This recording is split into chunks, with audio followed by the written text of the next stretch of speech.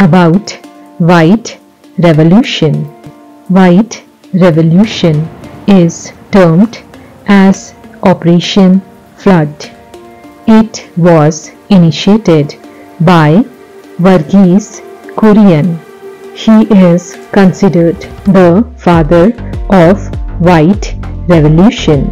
The revolution began with three main objectives: increasing milk production, providing affordable milk to customers, and increasing rural income. It was started by the government of India in the year 1970 in four cities: Delhi, Mumbai, Kolkata, and Chennai.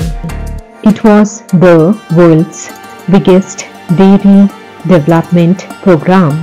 It helped the dairy farmers for their development.